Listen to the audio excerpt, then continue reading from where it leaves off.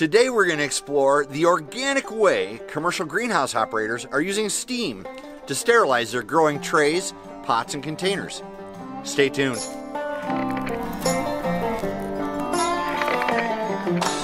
Today's commercial greenhouse operators are using hundreds, sometimes thousands, of trays, pots, and benches in their growing operation each season. This can result in a huge outlay of production materials and money if the containers, pots, and benches aren't reused and recycled. Reusing your planting containers without proper sterilization will compound your weed problem year after year. Weeding takes a tremendous amount of labor and isn't exactly the most rewarding work. So how do you prevent the spreading of weed seeds, pathogens, and viruses when reusing greenhouse containers?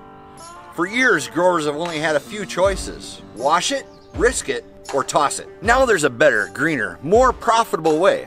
Many growers have begun using steam to sterilize and reuse their growing containers. Utilizing steam allows commercial greenhouse growers to reduce, recycle, and reuse, and therefore not contribute to waste and pollution. Steam also eliminates the health hazards commonly associated with using chemicals to sterilize your growing containers. As you can easily see behind me, the Department of Forestry here in Virginia uses a lot of trays to grow up to 35 million trees a year, keeping the planet green.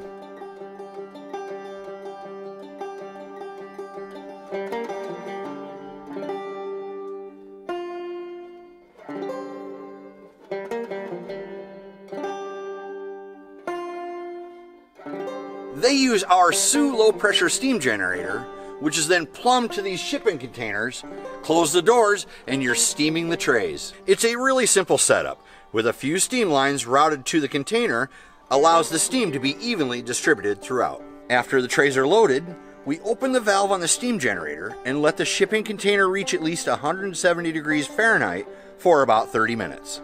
The steaming process ensures that all the pathogens, weed seeds, nematodes, and other contaminants are removed from the trays.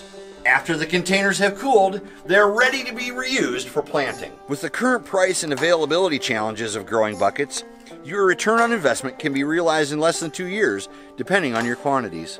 The savings from reusing can be invested in other areas of your growing operation.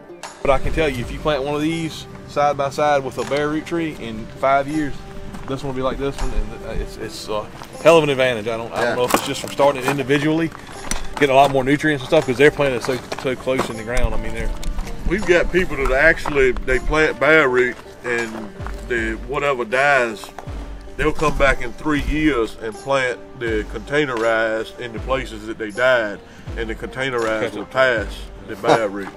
So it's a growing thing. If you would like to learn more about how to use steam to sterilize your growing containers, feel free to reach out to us. Our contact information can be found below. Thanks for watching.